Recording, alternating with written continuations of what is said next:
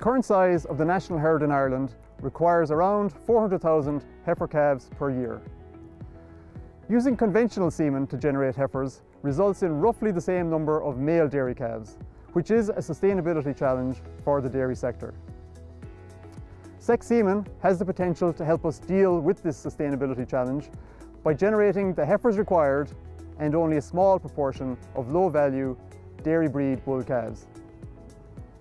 In the past, sex semen use was low because the number of bulls that were available sexed was small and they were usually not the best EBI bulls.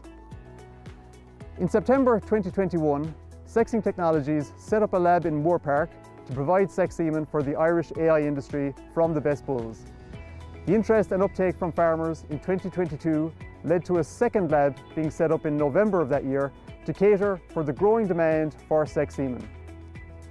Now we're in a great situation where the best bulls are available sexed and farmers can select a large team of high EBI bulls to generate all their replacement heifers.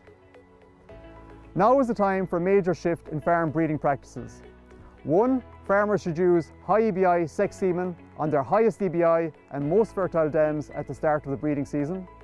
This will facilitate accelerated genetic gain in their replacement heifers. Two, farmers should use high DBI beef semen on all other dams from the very first day of the breeding season and at all repeat heats to generate more valuable non-replacement beef calves. On top of the accelerated genetic gain and improvement in the beef calf crop, there are other obvious management and rearing benefits to having all of the heifer calves born together at the start of the calving period.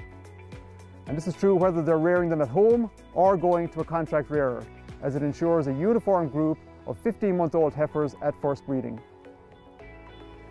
In order to meet the current requirement for replacement heifers, the total number of dairy sex semen straws that would need to be used is around 800,000.